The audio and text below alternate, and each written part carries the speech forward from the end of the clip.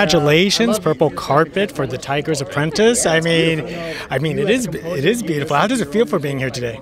It feels great. You know, it's a winter day. It's a little toastier than usual. It's really cool to be here to celebrate this awesome project that we've been working on for the past half a decade, it feels like. So to see all of it, you know, come to fruition, to actually meet a lot of the cast and crew in person for the first time, it all feels like it's finally real. It's such a blessing. I feel like we're celebrating.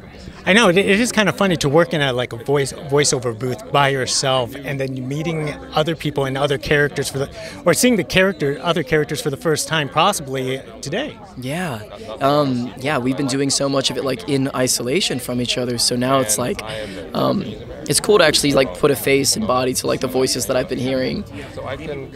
Now tell us about how important like these type of stories should be actually told, whether it's on the small screen or on the big screen.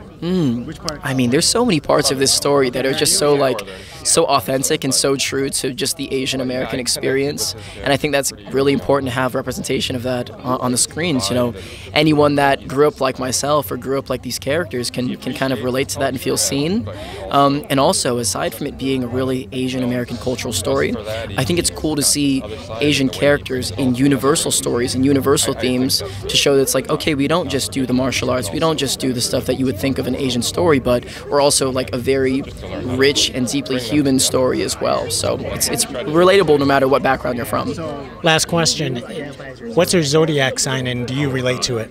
I'm a pig, and yes, pigs we're loyal, apparently. We're very prosperous and fortunate, and we're indulgent. So we like food, and we like taking care of ourselves, and we like the nice things in life. So I think those boxes all check off. Yeah, I feel like a pig. I love being Asian. We love food too. We always love food, no matter what culture. Oh man, food is love. Food is identity. It's culture. So yeah, absolutely. Well, thank you very much. Thank you so much. Thank you.